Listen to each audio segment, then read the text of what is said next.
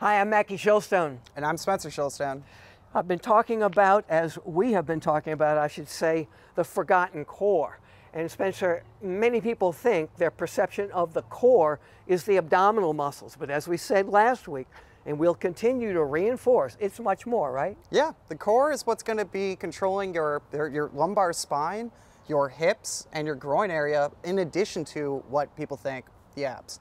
So it's a comprehensive, or should I say, complex group of muscles from different parts of the body that all affect our performance. So I've got this band, so I'm assuming this band has something to do with Spencer's going to teach us today. What is it? So today what we're going to be going over is the Bandit Pallof Press, and then we're going to add an overhead press to it. This is a really good global core exercise to do that's going to help strengthen your posterior chain, your backside, but as well, because of the overhead pressing motion, we have to stabilize the internal part of our core muscles in our spine. Well, you know, this is just like, you know, in the studio. I'm going to be the anchor. All the, you know, Eric and team, you know, I'm the anchor now, right? I let go on you and it's real trouble. Okay. Yep. So here you go, take it. All right. So what you want to do is you want to put the band to an anchor point, a fence, a pole, a squat rack, anything like that, or Mackie. So you're going to get down on one leg, and then you're going to make sure that your leg that's towards the anchor point is the one that has the knee up. We're then going to turn and rotate and bring the band to our chest, keep it strong, and then we're going to come back out. And then we're going to raise up and over. Now make sure when you're doing this exercise that when we are coming back up, I'm inhaling and I'm exhaling.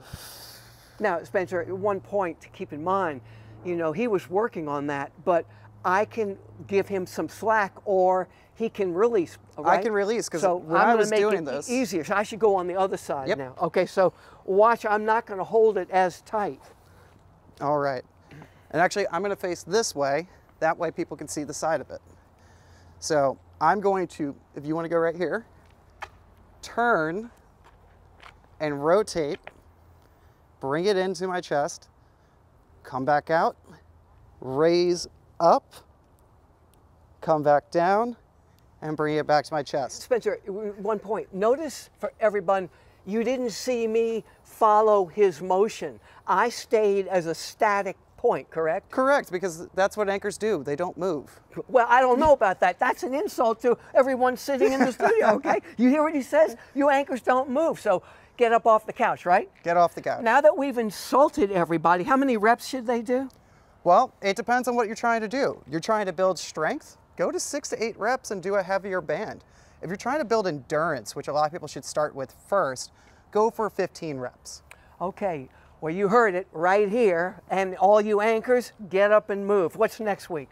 Next week, we're going to be using bands, and we're going to be doing a bandit pull-through, similar to doing something like a kettlebell swing or a deadlift. All right, well, until then, I'm Mackie Shilstone. I'm Spencer Shilstone. And we're going to march back, and come on, anchors, get up. Let's get going. He's called you a dead weight. We can't have that, can we? We won't let that happen.